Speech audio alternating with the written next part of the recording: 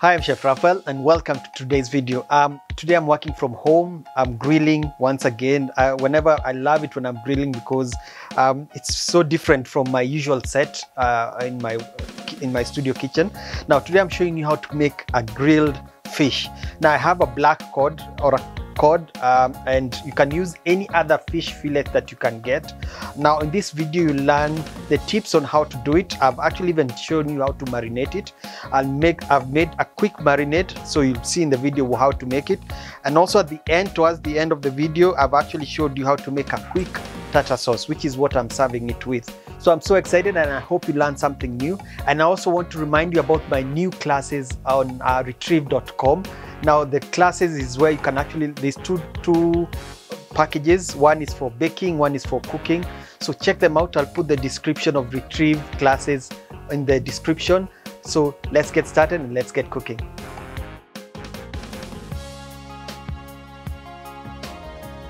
So the main ingredients here again, we have the fish fillet. Now you can use whatever fish fillet you can get. This is a cod fillet. You can use Nile perch, you can use white snapper or red snapper. I'm not going to be specific about the type of fish that you use. What this is, it's a big piece. When I saw it in the supermarket, it looks very nice and I thought of, let me do a video with this. What they have done here, it's usually probably like this. What they have done here, they have removed the bones. So it's usually cut this like this so that the bones are removed, the ones that may be sticking out. And then on one side, you notice that it's thicker than the other.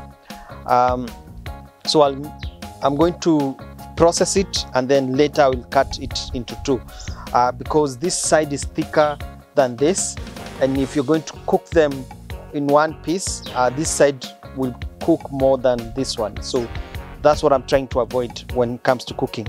But make sure the fish is fresh. So I'll put this aside, and then the other ingredients are, I have a little bit of garlic paste and ginger paste, like 1 teaspoon of each. I have chopped coriander. Now the coriander that I'm using here is actually the stalks, part, the ends, not the leaves, but you can still use the leaves. But this is a good way of using the stalks. Sometimes they don't look so nice, so you can use that and then leave the leaves for garnishing. And then I have some salt, pepper, and some oil. I'm actually using olive oil. So you can actually do this in a blender, but I chose to do it here on a plate. So the main ingredient in terms of flavor will come from the ginger and garlic, and then the herbs will act as also some flavor and also to add some green color to the mixture. I'm going to add black pepper. You can also use white pepper. Personally, I love black pepper, so everything that I cook, I usually put black pepper. So a generous amount. And then salt, about 4 pinches, because this is mixture will actually serve the whole we are applying on the fish. So the oil is for two things, is to bind this mixture, make it come together as a paste like that. Also it will also help in making the fish have some oil. Now the fish needs to be dry before you apply this. To prevent the fish from sticking, the oil will actually help when grilling. So working on the outdoors sometimes is really tricky. Like here I'm having a lot of flies, but I'm actually on the outdoors, so bear with me on that. So again, the mixture is for applying on the fish, so just using my spoon and applying it. Now remember the salt. I think the most important thing you need to note whenever you're doing this is the salt level needs to be slightly high. If you taste this, it should be salty because it's actually the salt. No, we are not putting the salt inside the fish, it's only on the surface. So you want it to be slightly more. Now, whenever you're doing this kind of a marination or flavoring, you can also use dried powder like ginger powder, garlic powder.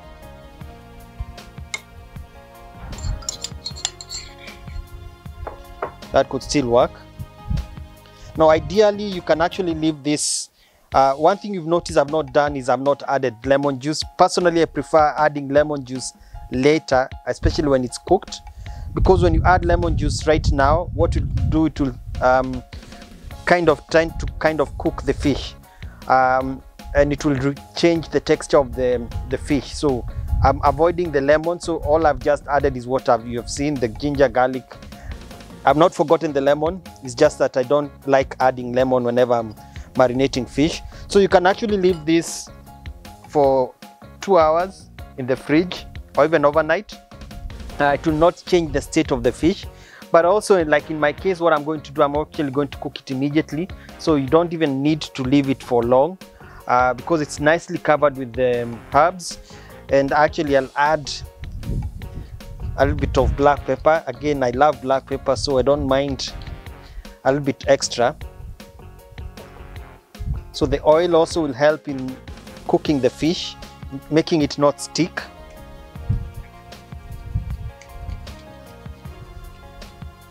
So that's it.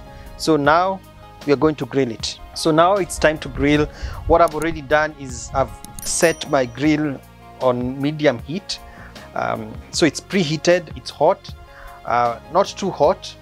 And then also, like I said, cut the fish into two because this is a bigger piece. In fact, I'll start with this in terms of cooking. Now, because it has oil, it should not stick. So what I'm going to do is place it, and you want to hear that sizzle when cooking. This other piece, I'll actually place it a little bit later so that they cook at the same time. Now, what will be happening as it continues cooking is that the heat will come from down, coming up. Now, the good thing about fish, you can actually see it. It's pink when you're starting, and then as it continues cooking, it will start turning white, and it should not take too long. Actually, it will take about, for this thickness, about 2 minutes on each side. So total cooking time about 4 to 5 minutes. So I'll now cover it. So the reason why you want to cover it is because you actually want to get it heated like in the oven, so that it's not too so that it cooks like an oven. Now, if you do not have this kind of a grill, you can actually do the same procedure on a pan.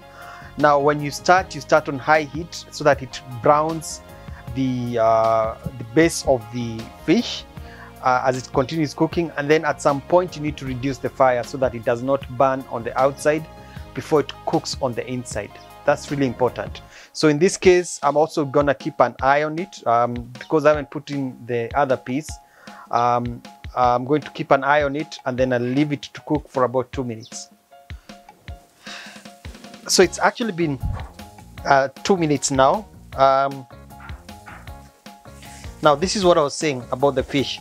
As it continues cooking, the heat goes from down coming up, and you'll notice that it starts changing color from pink to white.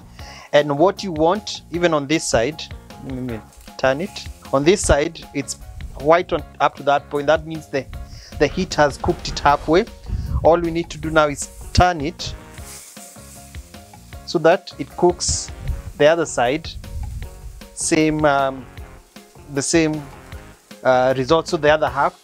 The second piece that I had put a little bit later, I'll leave it to brown slightly on that one side, and then I'll flip it, because again, by the time now this one will be done and I flip this, they'll actually cook at the same time. Alternatively, you can either cook one at a time, or just keep an eye on which the smaller piece and the bigger piece. So cover. So now the fish is ready. Let's serve.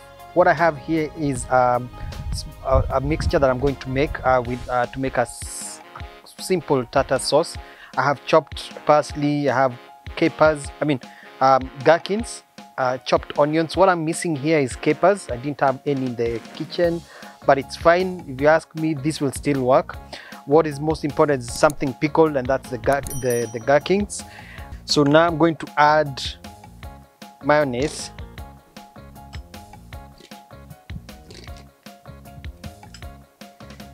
So basically, I've done a previous video where I'm actually making so this is finished. Let me get a new one. So I've actually made a previous video for making tartar sauce.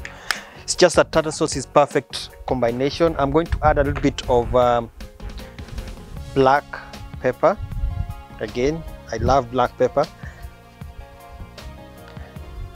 And maybe a tiny amount of salt, although the mayonnaise does have salt, and a squeeze of lemon, small squeeze of lemon, and then mix everything.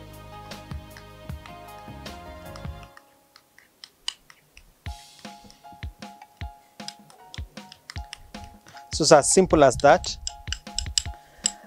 If you just have onions and maybe parsley, or that's fine. If you have garlic, you can also add garlic if you don't have gherkins. Something simple, but I think what is most important is adding that slight small amount of the lemon juice. And then now the fish that is ready, just slide it. Now the fish, the good thing about a fish like this, it needs to be firm. Now this one is firm. It doesn't break apart when it's cooked. Again, I've served it with some kachumbari. You can also take lemon juice and squeeze like that. Now this is where I was saying, when it comes to lemon, for me, I prefer adding lemon when it's cooked. And there you have it. It's as simple as that. Or maybe let me remove these seeds. So there's a fish served with some quick tartar sauce. Then you can serve it with your preferred accompaniment, whether it's rice, whether it's plain like that. It's up to you. So I've finished cooking, I've finished plating. I've actually tasted, remember the other piece that I had? I've actually tasted it. It's really nice. I'm leaving this intact because I need a photo of this. So but the other piece that was left, I've tasted it. It's nice. It has a nice crispiness on the edges. The thing about grilling is that it has that charring effect, the flame, and again, you can still do this on a pan. I'll be honest, it will not be exactly the same as doing it on a grill like this one, but it will still give you the good effect if you grill it on a pan. And I hope you've learned something new. The tartar sauce, again, that's a quick one. The reason why I decided to not mix it beforehand is just to show you the ingredients. And like I said, for this one, if you do not have some of the ingredients, like the main one is capers, the gherkins, I think, because they have a nice tart taste. If you don't have that, just add some onions, add some lemon juice, and you'll still be okay. Add some garlic. As you're eating it, you can either dip it in the sauce or take the sauce and apply it on the fish. It's up to you.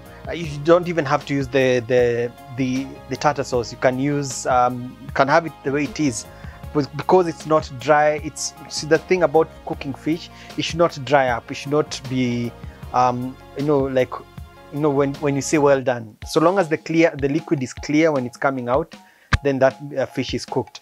Hope you've learned something. I'm Chef Raphael signing out, and until next time, goodbye.